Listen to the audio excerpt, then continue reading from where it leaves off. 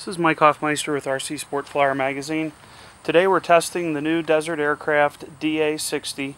It's a single-cylinder gasoline two-stroke engine, 60 cc's, and we're running it with a Xoar 23x8 wood propeller.